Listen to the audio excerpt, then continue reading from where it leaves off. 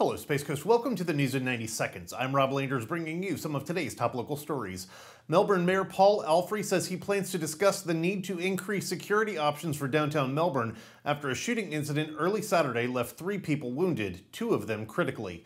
The shooting comes just over a year after a 34-year-old man was shot to death on the dance floor of a now-closed club along the same popular strip for night spot patrons. The latest incident with gunfire rattling off along the dimly lit street scattering patrons happened overnight Saturday on a busy part of New Haven Avenue.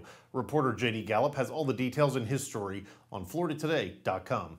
An extended vacancy on the Brevard County Commission is raising questions over who, if anyone, Governor Ron DeSantis will choose to fill the empty seat on the dais and work on behalf of South Brevard's District 5 voters. The seat was left vacant by the March resignation of County Commission Vice Chair Christine Zonka, a Republican. She left her commission seat after being selected by DeSantis to become administrator of the Florida Department of Health in Brevard, a position she assumed in April. Find out which local candidates are vying for the open seat in Tyler Vasquez and Dave Berman's story on FloridaToday.com. New rules are being proposed by Brevard County, which would push a segment of public commenting to the end of county commission meetings and cut the public video broadcast before speakers took to the podium.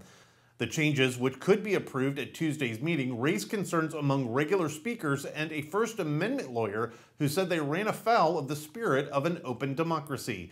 The changes were placed on Tuesday's agenda by the county attorney's office. County spokesman Don Walker said comment on individual agenda items would still continue to take place throughout the meeting, and the move is designed to put less relevant feedback, often on issues not being discussed at the meeting, toward the end. Learn more in our story on FloridaToday.com. Not yet a subscriber? Unlock unlimited digital access to your best source for news and information on the Space Coast. Visit FloridaToday.com/subscribe. And that's 90 seconds. Thanks for watching.